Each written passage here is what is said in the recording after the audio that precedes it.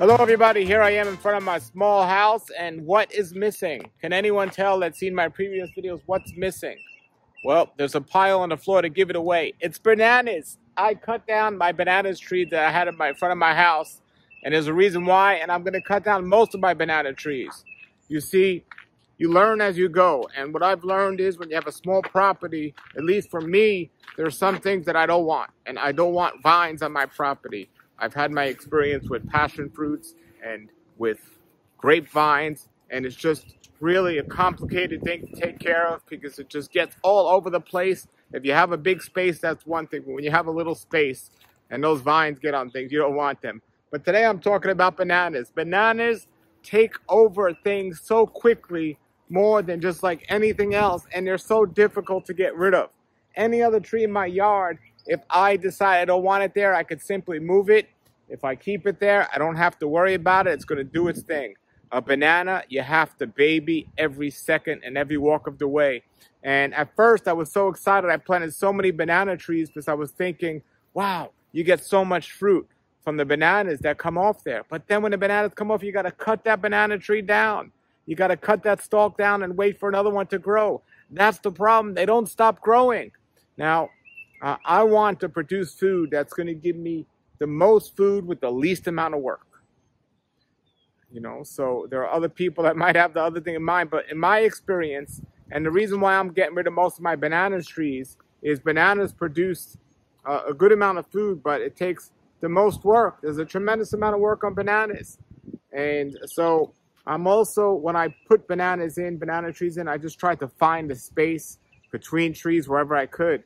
And it worked in some cases, but in other cases, they were so tall, even if I have a dwarf variety, not only did they stop the trees from growing that I put them next to because the leaves would hang over, but when I went to go cut those banana stalks out, sometimes they were very close to falling on the tree that they were next to, and I don't want that to happen either.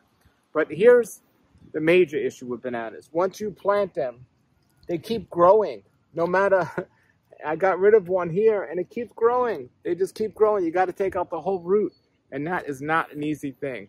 So I've gotten rid of 1, 2, and 2 in the front, 3, 4, and 5, and 6, and 7. I've already got rid of 7 banana trees. Now, I don't really like bananas in the store as much as I like bananas off my fresh banana trees. So I'm not going to get rid of all of them completely as of yet, but I'm more and more leaning towards that. So I have a banana tree here on the front of my property that has a stalk of bananas on there right now, and I absolutely love these. But again, look how close it is to my white sapote tree. And I got to stay on this thing and make sure these stalks don't keep growing, and it just takes work. And I'm all for working hard to get good food, but that's a lot of work for a particular amount of food. And this is what's going on top of the garden here. Who knows what's going on in the root system, because the bananas roots get everywhere, and they're just getting closer and closer to these trees. So eventually I might get rid of these. And I also find out if you don't have your bananas on water, they won't fruit as well either. Now I have learned that if you don't let the banana stalks get out of control, it definitely is better. So you keep them 3 stalks only, but it takes work to do that because they just keep growing up. Today I'm going to get rid of this one. It's getting very close to this mango tree. And again, I kept having to cut these stalks so it just didn't shade it out. But again, it's going to become an issue as these trees grow and this grows. And when I do cut the stalks, there's possibly fall on them. There's even one, follow me here. There's even one here. Definitely getting rid of this one today. Now these are great tasting bananas. They're cheap and easy to get, but the more and more I think about it, I don't want them in my yard. I don't want vines or bananas in my yard. I have a small yard. I love things like passion fruit and homegrown bananas, but they're just a mess and they're a lot of work and they're not easy to get rid of. And if I ever want them in the future, they're one of the easiest things to put in here. Now my neighbor has a banana tree right there, so I got to keep an eye on that and make sure that doesn't encroach over to this this area as well. But I want these trees to get more sunlight, and I'm finding banana is something that's definitely taking out sunlight. So today here, I'm going to get rid of this here too. I have this banana tree right here that I planted just as something growing up here between my trees, but it's taking room from my mamey tree. It's taking room from this mango tree. It's taking room from that avocado tree. This is going today. Now, I'm coming back here. This is one I might keep. It's an apple banana, and it's all the way in the corner of my property. So it even has some bananas growing on there right now.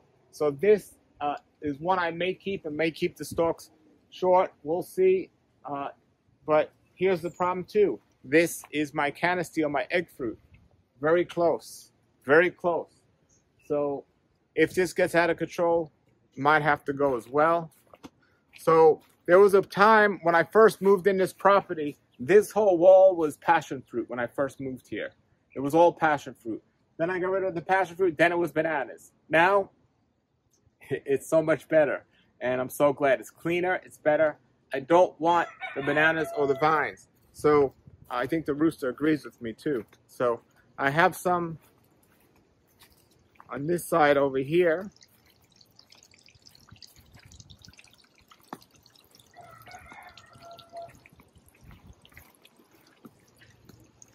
Here's one I cleaned up, and this is just 3, 1, 2, and 3. I'm going to see how tall these get. Until some of the trees grow in this area, I might keep these here. Eventually, I'm going to get rid of these. They already started. These are the best varieties of bananas that I've searched out. And there was a time when I first got bananas, I didn't know about all this. And I just let them grow, and they grew and grew and grew and grew and grew. And there was so many stalks, and it was like walking through a little forest. And it didn't take long for that to happen. And here's one more I may keep. So this one's looking nice. So I may keep 2 or 3 of them for a while, but eventually I'm going to get rid of them as well. I might even get rid of them now, and then there's 2 more I got to get rid of. I was ready to get rid of this one the other day, but right on there, some bananas grew. So I said, let me taste them before I get rid of that one. And here's a great example. This tree right here is completely in the middle of my path. And right now it's 1 stalk with 2 small stalks. But if I don't stay on this thing's going to block my complete path. And it's also limiting space and going to continue to limit space and sunlight for my other trees. And again, I don't know what's going on under the ground, that root system, how much it's messing with these roots. So I'm encouraged and excited to get rid of some banana trees today, and just open things up and get some sunlight here. What's your experience been with bananas? Also, hurricanes, even though the leaves are the wind kind of goes through the leaves, they still blow down during when it's wind, I find. So it's just a mess. Every time I go in somebody's yard, they say, oh, I haven't had time to keep up with them, and they became a mess. And that's been my experience, so it's time for them to go. Okay, I know not every one of you is going to agree with what I did, but I did it, and I feel really good about it. So I'm going to show you right here. Opened up this space. This was a banana tree here, and as you can see, I cut it back. And now I got to keep on that. The trees were too big to take the roots out, so I didn't take the roots out. But this is a cack mango tree. This is going to give this whole tree a nice area to grow now. And because it didn't have room in the front to grow, because I have my jackfruit here. And then this is probably the biggest tree, or one of the biggest trees I cut. This whole area is opened up now to get sunlight to this cack mango on the other side, and also to give more room to this Kent mango tree, and also to this jackfruit tree. So it opens up this whole area now. So I'm really glad I did that. And again, there's some big stumps here I'll have to monitor. I didn't take them out so they don't grow back. It feels like a whole new yard now. And so I took a banana out here. there was a banana tree that I had put in. There's a stump between here. I have an Hass avocado, Super Hass. I have a mango tree here. And then I have the mamey here. So I'm thinking it'll give all these trees more room, more sunlight, more space, and I don't have to continuously monitor that tree, that banana tree. Now, I did leave this one in for now. This is apple, Manzano banana. I left that in now. I have it to 3 stalks, and I'm going to keep it. I try to keep it small. It is close to this egg fruit, but we'll see how that goes. Now this is a really big tree that I took out. This was one of my favorite bananas. When I first got the yard, it was in the corner over there, and it took over everything, and I cut it out. I moved it here, and now it was taking over this area. Now all of it is opened up, and it's going to give my lemon meringue tree so much more space. It's also going to give my Simmons avocado tree much room to grow. And here I have my M4 mango. So I think that one was one of the most important ones I had to get rid of. For a lot of this, I made a big compost pile of many of the mango trees here. And everything else is coming along good, looking good. This one I was skeptical I wasn't going to take out, but I did. It just, again, opened up everything. I'm growing over here. I'm in row avocado, so I'm not going to have to deal with that later. And there's my Relina tree. So I think I did a good thing there. And I cut this one back to 2. This was one of the ones I'm going to keep, most likely, possibly. But there's some bananas coming off that one, and I just cut it back to 2. It was about 4. So I cut it back to 2 stalks. And here, this was where my original apple Manzano banana was. I had moved over there, and I opened this up. It's going to give a lot more room to the jackfruit tree. Okay, so that is what's happening here. And everything else is looking great. And again, you know, we learn as we go, and that's what we learn. And I think bananas are a good food, and to grow them if you have the room, okay. But if you don't have the room, you know, if you have a small property, bananas and vines are things I would be skeptical of. So when I first moved here, this whole fence was all vines, was all passion fruit, and it took over everything. And then on the other side, I put some grapes, took over everything. And so now I feel good about this. Okay, so this is the original one I wanted to move. It's way too close to the house. I didn't want to create a ladder for raccoons to go up to the roof.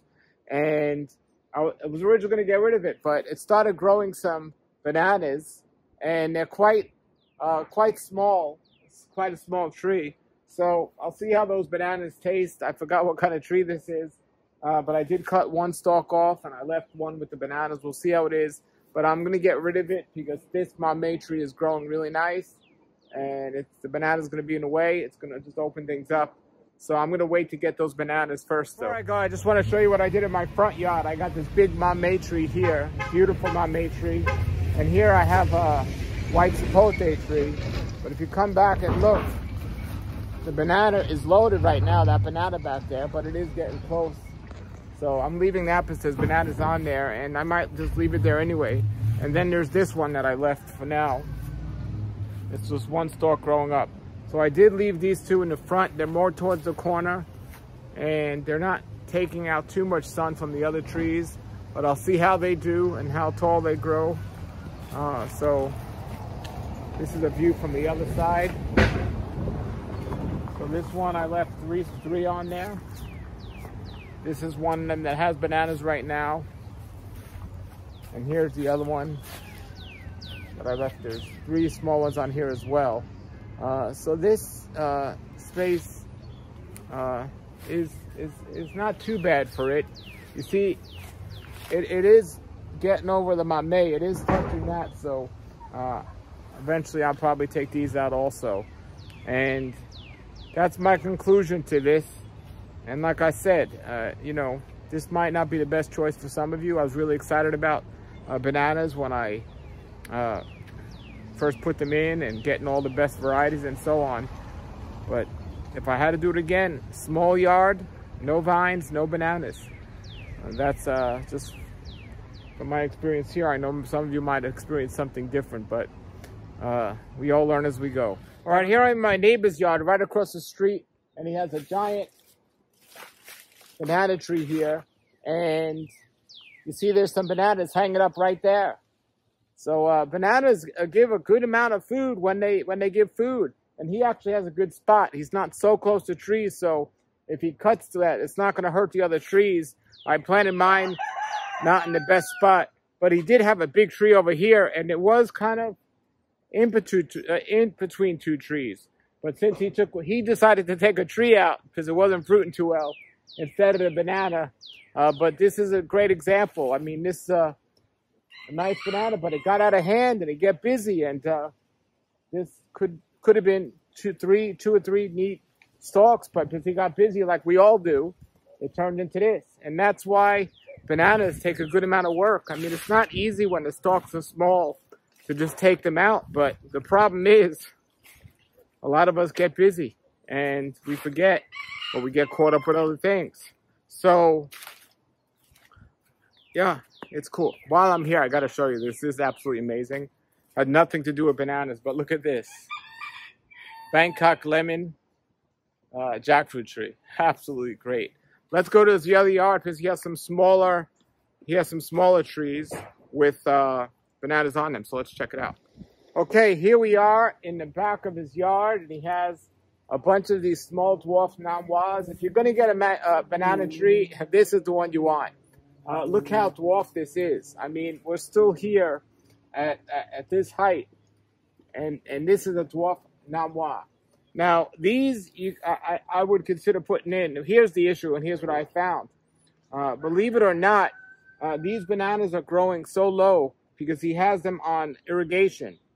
My bananas were not on irrigation, so I could be wrong, but what I'm finding out is if your bananas are not on irrigation, they're going to grow taller and not give as much fruit. And if they are on irrigation, they're going to give more fruit sooner and possibly shorter, especially if they're a dwarf variety. So he's doing good with these. These are not tall at all, and so that he doesn't have to worry about them falling down on top of another tree when he takes out a stalk. So we got that. There's another one. So, and there's another one, another stalk right there. So he's got this little corner here with these bananas and so on. If he keeps an eye on it, he's going to be doing just fine. So again, I'm not against bananas and I'm not against growing bananas.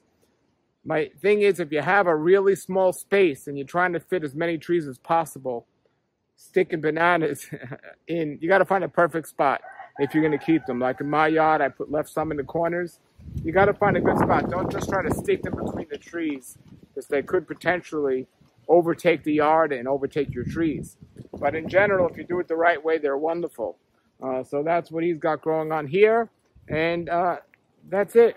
So, and again, so he has a fence right back there. If he had vines growing on that fence, they could easily overtake his trees. So you really got to micromanage bananas and vines, in my opinion. Well, here I am still in his yard, and I was rethinking this. These bananas are nice and small and good, but here's my issue with them. This is a mango tree, a beautiful looking mango tree. It's a baby mango tree. When this mango trees grow back, there's no way he's going to be able to keep this mango tree and those bananas, and one of them are going to have to go. Now, in the meantime, if he wants to deal with them, that's fine, but eventually, both of these two things won't coexist too well. Those trees are tall and long and going to shade out this mango tree, or this mango tree will get bigger and shade out those. So that's what I'm talking about. You have to really have a lot of space to let the banana trees grow. So the way that they want, or get rid of your have less trees. So same thing here. He has a mango tree over here. Right now, it's not too bad, even though some of the panicles could sun out this mango tree. But eventually, if he doesn't cut that and they keep growing, it's going to overtake this. So I'm learning it's a lot less work, and not. I don't justify a rack of bananas once a year or twice a year to the extra work, but everybody got to figure it out.